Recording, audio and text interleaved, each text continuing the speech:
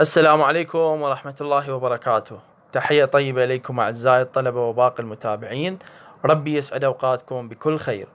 هذا الفيديو الجواب عن أسئلة بعض الطلبة في التعليقات، أنه يكتبون بالتعليقات: أستاذ شلون ندرس الكيمياء وشلون نفهم الكيمياء؟ إحنا نواجه صعوبة بالكيمياء، إحنا نكره الكيمياء، إحنا نواجه صعوبة بالمعادلات. أستاذ إحنا من ندرس الكيمياء نحفظ لو نفهم؟ هذا الفيديو إن شاء الله جواب عن هذه الأسئلة لهؤلاء الطلبة. في البداية أنت كطالب وأنتي كطالبة لازم تحبون الكيمياء، لا تقوم تكره الكيمياء. والله الكيمياء بيها معادلات، أنا ما أحب المعادلات، أنا أكره الكيمياء.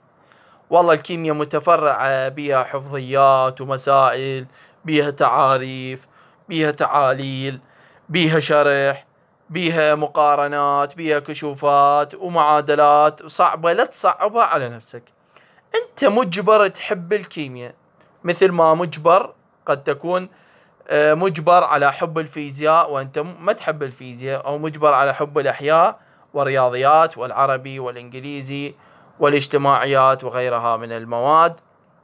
لازم تحب الكيمياء. أنت إذا كرهت الكيمياء راح يصير عندك خوف من الكيمياء، ولا تخلي مدرس الكيمياء أو مدرسة الكيمياء إذا عندهم تقصير وياكم ما يفهموكم المادة يأثرون على نفسيتكم ويسببوا لكم كره للكيمياء. أنا متأكد أغلب المدرسين هم سبب كره الطالب والطالبة للكيمياء، هم يصعبوها على الطالب، خاصة إذا ما يشرح له شلون يوازن المعادلات، ما يعلمه الرموز الكيميائية، ما يعطيه الأساسيات، ما يوضح له المهمات. فالطالب يقوم يكره المدرس بهالحالة ويكره المادة. لا تخلي المدرس سبب في كرهك للمادة، باكر عقبه ممكن القدر يجعلك في كلية التربية قسم الكيمياء وأنت مجبر تدرس الكيمياء، وتتذكر هذا المدرس اللي كان يعاقبك وكان ما يفهمك وكان يشد وياك، وبالتالي راح تفشل بالكلية ويخرب مستقبلك. وأنت نفس الحالة أختي الطالبة. فإن شاء الله من هذا الفيديو ما أحب أطول عليكم، تستفادون من هاي النصائح. أولا أنتوا لازم تحبون الكيمياء. ثانيا لا تتوقعون الكيمياء حفظ، الكيمياء فهم، الكيمياء تحب فهم وتحب دراسة ورقة وقلم. استاذ زين هي تعاريف، شلون ورقة وقلم؟ زين استاذ هي تعاليل، انا شلون اقراها ورقة وقلم؟ هي مقارنات، ما حاجة. راح اقول لك يا عزيزي الطالب ويا عزيزتي الطالبة، هذا منظورك للكيمياء خاطئ، مع احترامي لكم.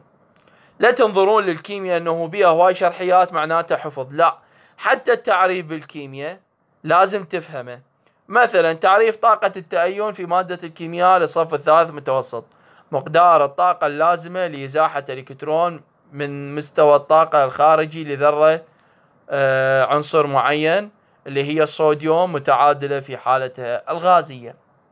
أنت لازم تفهم هذا التعريف، أنه طاقة لازمة لإزاحة الإلكترون، يعني لحذف الإلكترون، مو فقط حفظته، لازم تفهم وبعدين عود احفظ.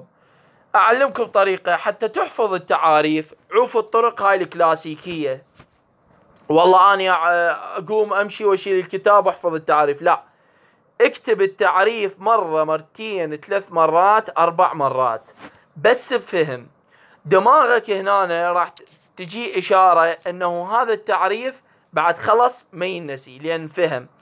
أنت إذا تركز على الحفظ والدرخ دماغك راح يشتت، وبالتالي راح تنسى نص التعريف، تنسى هواي شغلات من التعريف، وبالتالي ما تفهمه وما تحصل على نتيجة.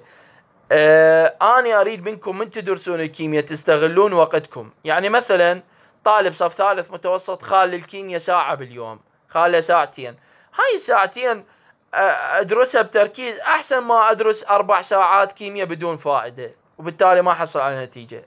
استثمر وقتي بدراسة الكيمياء بشكل صحيح ومضبوط. فيا حبايبي الطلبة، شغلتين تنتبهوا له. أولا أنت لازم تحب الكيمياء حتى لا يصير عندك كره وخوف، وبالتالي تفشل بيها. وثانيا انت لازم تفهم الكيمياء قبل لا تحفظ. ان شاء الله الفيديو واضح ووصلت الرسالة، ان شاء الله تستفادوا من هذا الفيديو. انا متأكد اغلبكم يعني منتظر هيج فيديو، منتظر هيج كلام. اتمنى تاخذون بنصائحي اعزائي الطلبة، وتمنياتي لكم دائما بالتوفيق، وان شاء الله كلكم تنجحون في دراستكم وتستمرون في تألقكم في مشواركم الدراسي، وإن شاء الله كلكم تحققون أحلامكم بالكليات والجامعات والمعاهد والاختصاصات اللي تحلمون بيها. آسف على الإطالة، تقبلوا تحياتي. أنا عمر الطائي، مدرس مادة الكيمياء. في أمان الله وحفظه.